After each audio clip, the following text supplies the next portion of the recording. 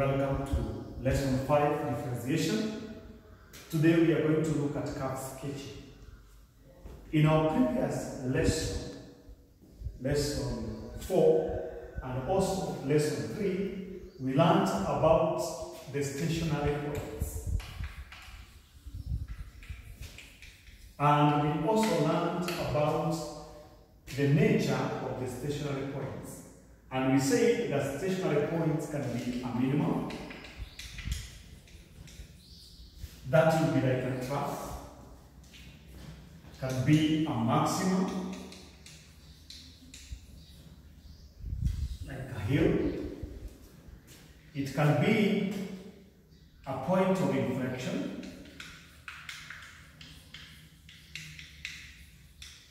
which is either increasing or decreasing, like that. So when we are sketching the curve, an accurate drawing is not required. So you will not take a graph paper or a graph book and start drawing the curve the way we are used to normally. However, we need the main features of that curve, just the main features. And we have two main features. One of them is the stationary points. That one we know how to get it. And for the stationary point, you must also know the nature of those points. And the other one is the points at which the curve cross the axis. So the axis crossing. Both x and y. These ones you get by equating the curve, the function to 0. When the curve is crossing the y-axis, the value of x is 0. When the curve is crossing the x-axis, the value of y is 0. So we will be doing or getting the crossing using that relationship. And then we get the stationary point and sketch the curve. Let us take an example.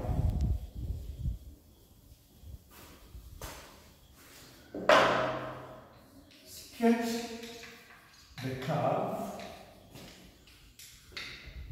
y is equal to x cubed plus x squared minus x.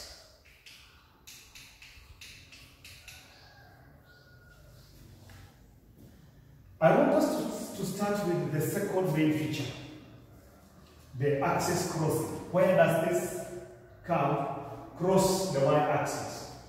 When it is crossing the y-axis, we get the y-intercept. The value of x is 0. So you substitute x is 0 in this equation. So you will also find that y will also be 0. So it crosses the y-axis at the point 0, 0. Where does it cross the x-axis? The x-intercept. At the x-intercept, y is 0. So we take this equation, x cubed minus x squared minus x, and equate it to 0 and solve.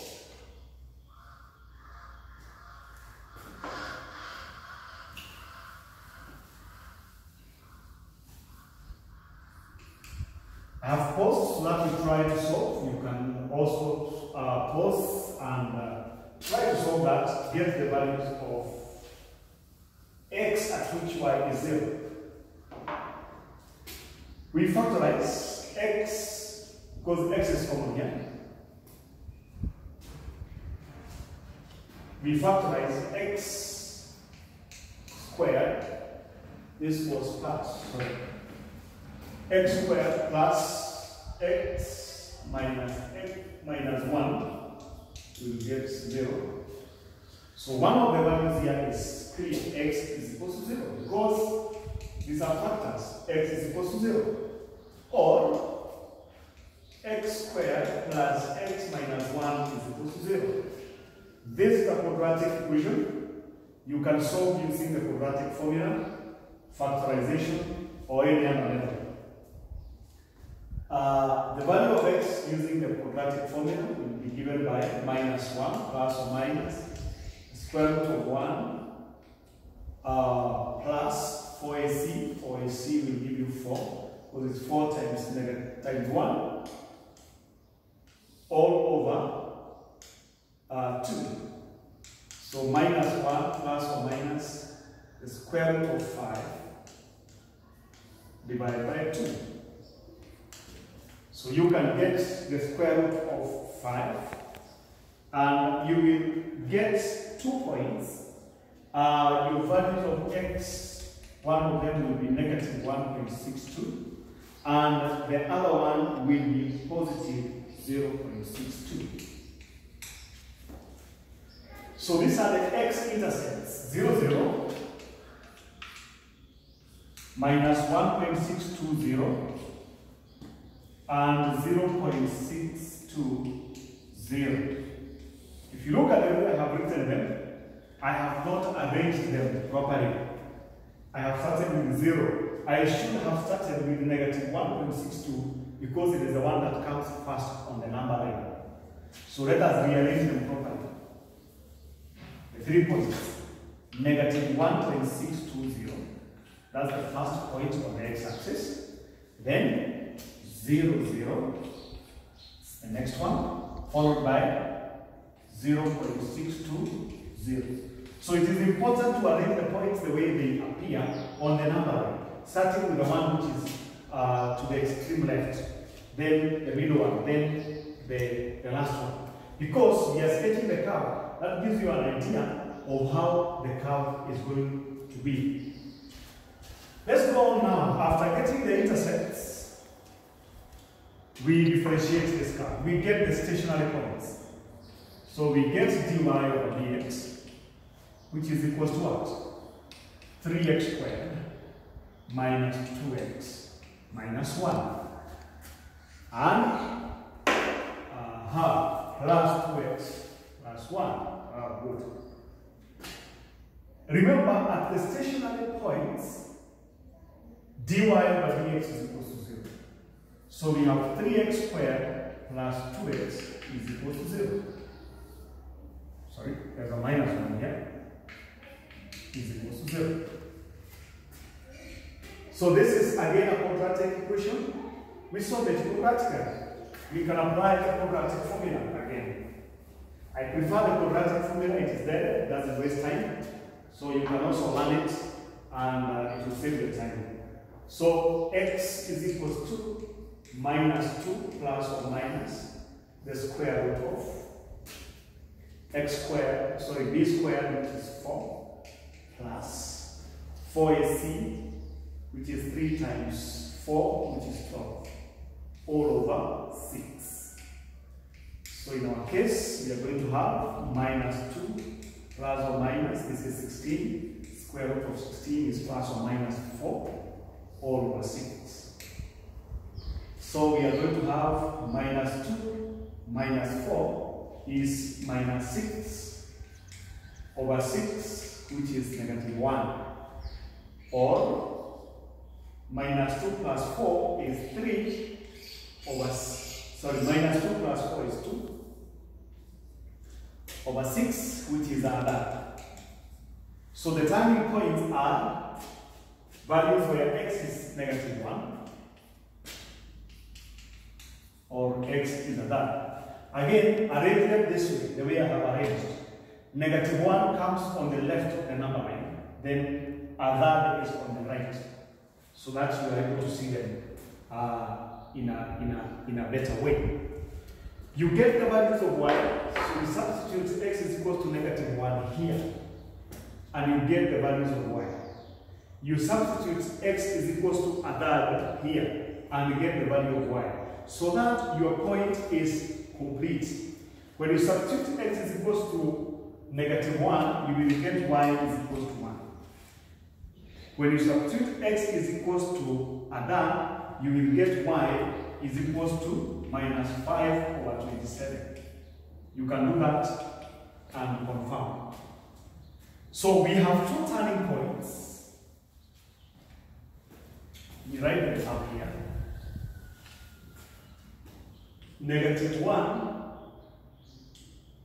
1, and a third, negative 5 over 27. I want us to determine the nature of these 2 points. The method that I taught you in the previous lesson is we differentiate this a second time. So b2y over bx2, we differentiate a second time. We will get 6x plus 2. Then we substitute x is equals to 1 here. Sorry, x is equals to negative 1. So when you substitute x is equals to negative 1, you will get minus 6 plus 2, which is minus 4. Remember the principles of the previous lesson? If our answer to the second derivative is a negative, that point is a maximum. Let us substitute x is equals to a third here. A third times 6 is 2, plus 2, 4. The answer is positive. And as per the rules of the previous lesson, when you get a positive answer in the second derivative, that point is a minimum. So the curve has 2 turning points. One is a maximum, the other one is a minimum. And how does that curve look like?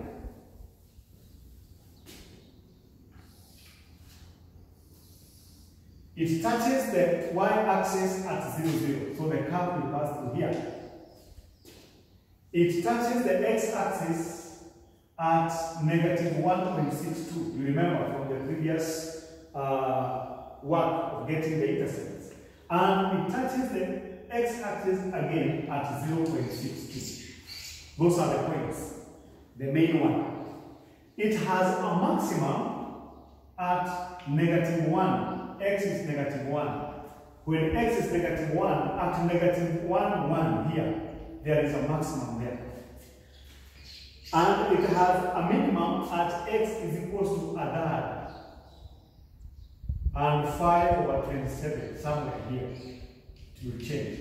So the curve looks like a straight letter N. It will move from this direction to a maximum. Then go to 0 to a minimum and back and pass through that. So we have sketched. This is the point negative 1, 1. This is the point a third negative 5, 1.7. This is 0, 0. This is negative 1.620 and this is 0.620. So this is a sketch of the curve y is equals to x cubed plus 2x squared plus x minus x. The sketch, as I said earlier, shows only the main features. The intercepts for the axis, both x and y, and the stationary point, a maximum and a minimum. It is not a must that the curve takes this nature, but ours has taken this nature. So practice more, sketch more curves, and you will be able to know or to perfect this skill of curve sketching. I want to give you an assignment of one question. Sketch the curve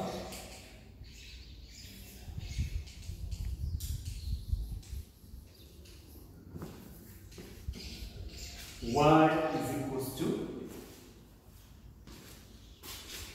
4x minus x squared. Sketch that curve, go through the main process, get the intercepts for both x and y axis, get the stationary points and their nature, and then you try and sketch that curve. So thank you very much. As you try that, I wish you all the best. Enjoy the rest.